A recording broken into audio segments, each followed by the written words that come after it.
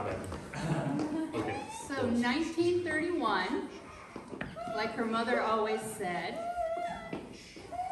on September morn, Nancy Carroll was born.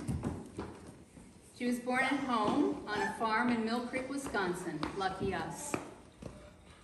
One of 12 children, she was named by her older sisters, a movie star, Nancy Carroll. A lot has happened in the 90 years since. She married her high school sweetheart and was happily married for 68 years.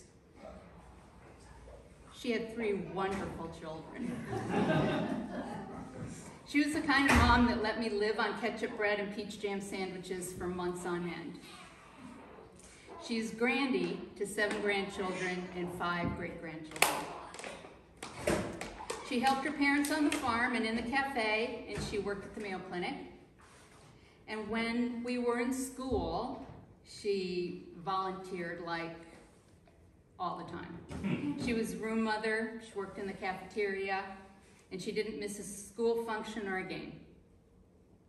In the 1980s, Mom and Dad started Infotech, and Dad would even tell you she ran the place.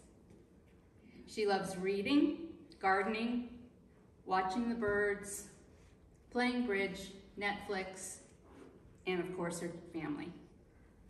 Here's to you, Mom. Happy birthday. Thank you all.